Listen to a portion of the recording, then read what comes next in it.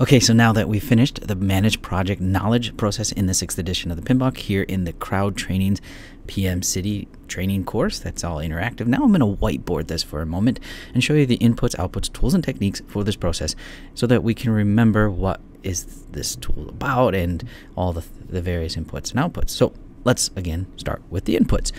Well, I like to draw the project management plan to be like a large filing cabinet because, as you know, I like to think of it as something containing a lot of different plans. And so if we are trying to manage all the knowledge of our project, we have to know all the plans, all the components, everything that's going on or should be going on or what we're planning to do, all the guidance that we have that is relative to the project, we should know and be able to look at. Now, also, too, there could be a series of documentation throughout the project that is also going to do a lot of the same things that we're going to reference, things that we're going to be knowledgeable about, and that's also going to be used as an input. Also, too, what is going on in the project? Like, what are we building? Like, if we are building a project that is, I don't know, building a truck, right? Or an engine of the wheel of the truck, right? But all the parts that, let's say we create one of the tires of that wheel, well, we've probably learned a lot as we built that tire. So all the knowledge that has happened from the time that we produced this tire is knowledge. It's something that we've learned. It's, you know, the process of doing it as well as what was been delivered, all that work. So those deliverables are also an input, you know, kind of what's going on in the project. And as always, we are a product of our environment. So I'll draw a couple buildings here to represent the enterprise, or at least the area that we have to work in. And so that is our enterprise environmental factors, or EEF for short. And then we might have various different templates and support mechanisms, and you know, we don't need to reinvent the wheel every single time.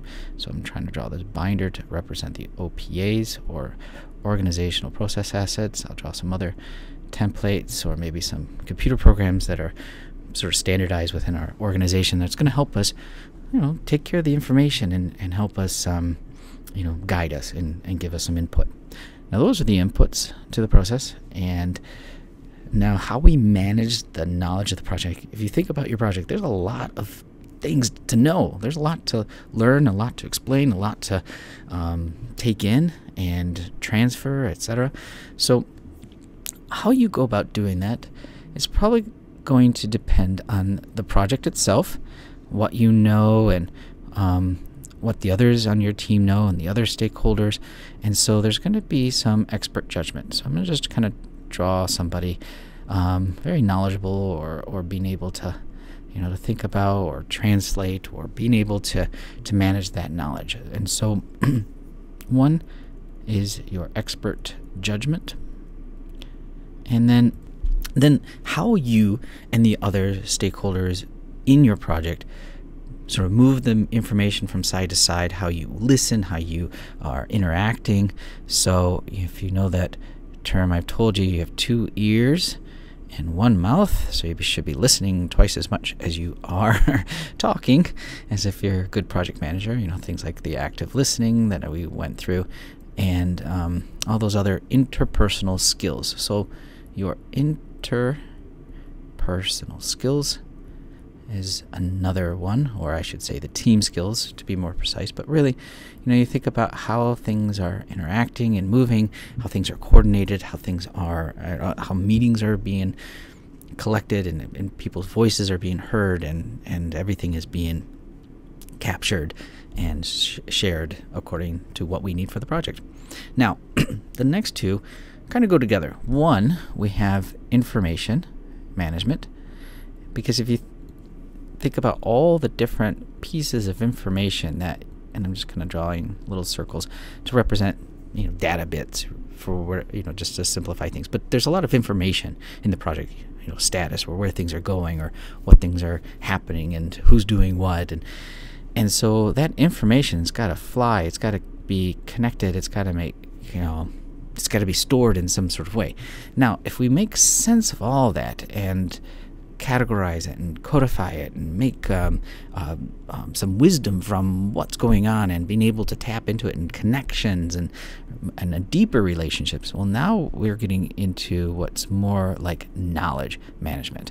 So we're going even a step beyond and maybe be building like a database or a system or a tool. So I'll just draw a computer. Then maybe there's something like SharePoint or other kind of systems, or even let's just draw a good old binder, right? But and that way we could use it for our information. But if I need to find something about your project and I am on your project, where do I go? How do I know it's the most recent version? What's important, what's not? And if we need to make decisions then based on the information that's floating throughout the project, we need to have it in some kind of knowledge management system. However formal or informal, that is obviously dependent on your project.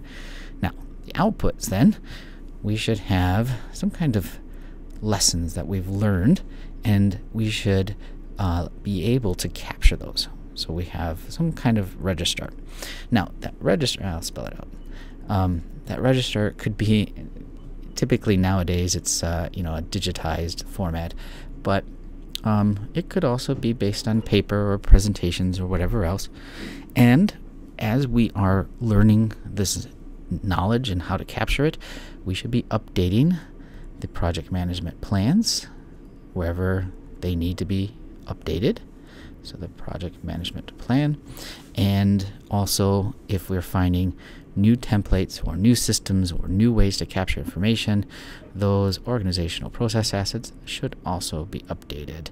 And so again, I'll draw our binders. This time I'll draw it on the side, and our OPAs will be updated because maybe we've learned better ways to do it, or system-wide throughout the other projects things have gotten better, or we have a better handle on things. So that is a quick reminder of the inputs, outputs, tools, and techniques of this process, and that is from the Crouch Trainings PM City PMP Prep. Thanks.